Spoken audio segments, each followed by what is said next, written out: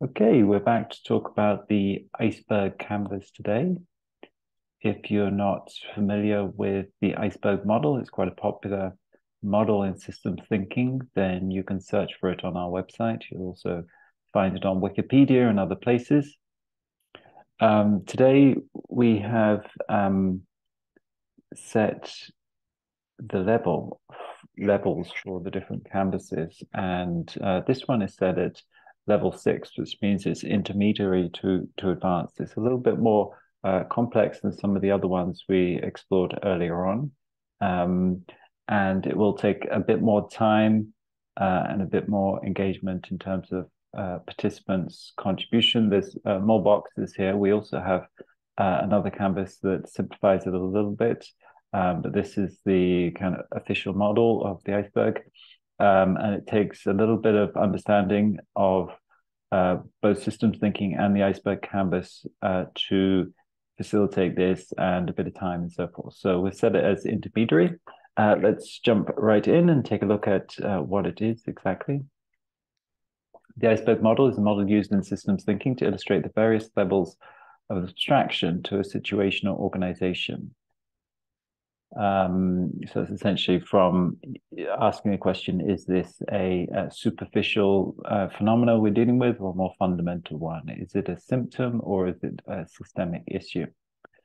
Just like with an iceberg, a large percentage of what is going on in our world is hidden from view, and the iceberg model tries to make this explicit by depicting it as a series of layers and that sit beneath the everyday observable world. This canvas is designed to help us start to think about and map out the different levels of abstraction to the system we're dealing with, from the observable events to underlying patterns that generate these, to supporting structures and ultimately the mental models used. We've first mapped the existing system on the left-hand side, and then we go up the right-hand side. We'll look at it here now. So this is building upon both the iceberg model, but also a theory you may have heard of. And asking what is the existing system on its different levels on the left-hand side there. So we're going to start on the top left. I'll just give an overview, and then I'll briefly walk through different stages we have up there for facilitating it. On the left, we walk down from the top, asking participants how they see the system on these different levels.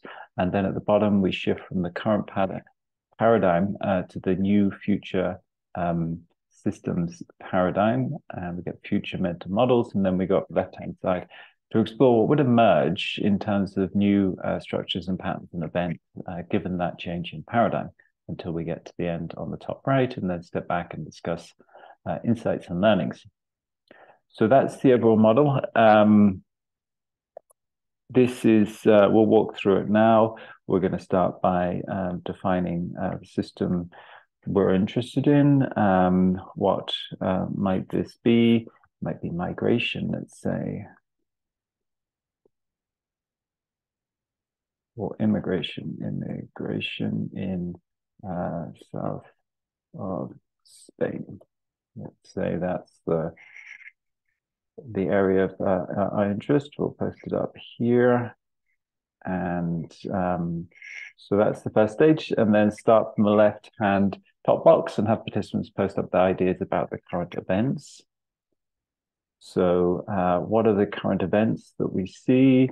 So we'd ask them to take time, maybe 5 minutes, to post up their ideas. What do they see as the current outcomes to the system? So that might be something around migrant workers coming from North Africa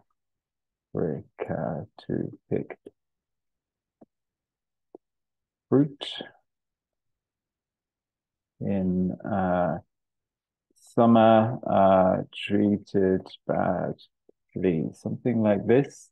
And we'd give them time to do that, and then we would look at what they posted up, come back and discuss it as a group, and then we move on to the next one and essentially stay iterating through that. So what are the current patterns we see? We see that the situation is getting worse, maybe. We do the same again. We might take 10, 15 minutes for each box. What are the structural features Well, one of them might be that North African countries are relatively poor and Spain is relatively wealthy, and that's creating some imbalance there. For example, what are the mental models? Well, there's probably racism here as an example of a mental model, that some of the owners of these farms in Spain are holding. And then here we're going to ask them to shift.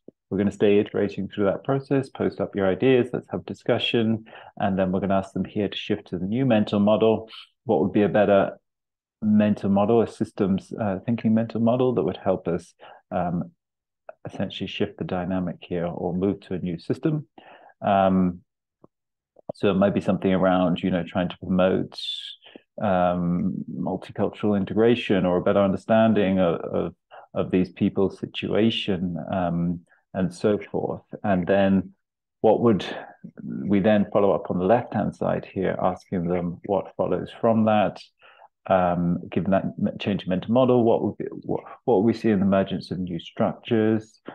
We might see, not sure, maybe new housing or new working path structures, or agreements or rules or laws for the migrant workers. And then here it might be better patterns of work over time, and ultimately maybe the better integration. We might actually see migrants being active and accepted contributors to the society in southern Spain. So that's what the iceberg model is. We're essentially iterating through those boxes with the participants, having those conversations, and finally we're asking them to step back and discuss, well, the overall learnings here and the insights and so forth. And it's essentially about helping them to understand the existing system on its different levels, and helping them to look at this systemically, move away from those events and pattern level down to the more systemic level, and helping them see that if you change the mental model, the paradigm, something very different could emerge. And of course, that's what systems change is about. So hopefully that was helpful. I will leave it there for now.